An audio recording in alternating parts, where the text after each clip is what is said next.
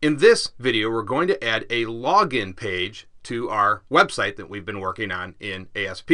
So where should we add it? Well, why don't we go ahead and add it to our navigation bar. So we'll add another link here to our navigation bar. So let's go ahead and go to Visual Studio now. And what we want to do first is add the ASP page. And since we've already got our master and content pages all set up, we can just go ahead and add it right to our miscellaneous folder. So what I want you to do is go ahead and right click and copy our contact page, and then go ahead and just paste it back into the miscellaneous folder. And then what we're going to do is go ahead and rename this to login. And then what I want you to do is go ahead and just close out this contact.aspx and open up the login.aspx. Now, obviously, we don't need this content anymore. This was for our contact.aspx page, so let's go ahead and just get rid of that.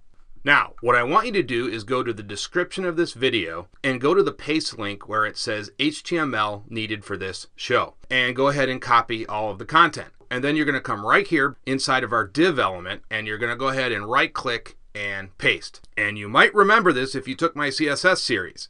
We designed this in the CSS series. So now we're going to actually put this to good use, and we're going to go ahead and use this now. So good, we have that set. Now what I want you to do is open up the CSS style sheet, and we're going to scroll all the way to the bottom here. Now what I want you to do is go back to the description of this video and copy all of the source that I provided for the CSS needed for this show. And then just come right here and you're going to right click and paste, and you should now have all the CSS. And you will remember this also. This is the CSS that we used when we designed that form in the CSS series. So this should look very familiar. Good, so now we have the HTML and we have the CSS all set. Now we need to go to our master page. And we're going to come right down here, and here's of course our navigation bar. And what we need to do is go ahead now and add the link for our login.aspx page. So let's go ahead and just copy and paste this one right here.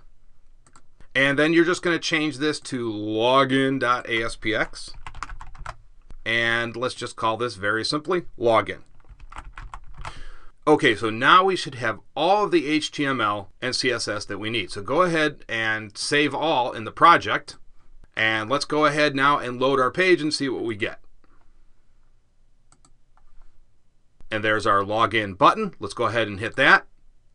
And I'm glad this actually happened because this is a little weird quirk sometimes in Visual Studio. Now, if you remember the form that we designed in the CSS series, it didn't look like this, of course. We don't have any of the formatting here. We don't have the border or the padding or anything here. And if you see the entire form, you're fine. But if it looks like this, then you're not fine. So you have to follow the steps that I'm about to do here. And again, this is just a strange little quirk in Visual Studio. So go ahead and close this out. And then what I want you to do is exit out of Visual Studio. Now, what I want you to do is go to the website folder, right click on it, hit copy, and paste right back onto the desktop. And now you'll have a copy. Now, open Visual Studio back up, and then what I want you to do is go ahead and open up the copy of the folder that we just made.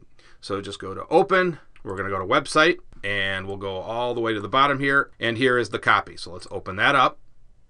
And now we'll go ahead and reload the site. And now we'll hit our login button and take a look at that. The form now loads. I am not sure why this occurs, but anyways, it's a little quirk in Visual Studio. And like I said, if you saw this initially, you were fine. But if you experienced what I experienced, then you need to follow the procedures that I just showed you. Okay, that's part one of the login, but we're not done. We have a lot more to do. And we'll continue on with our login script in the next video. See you guys then.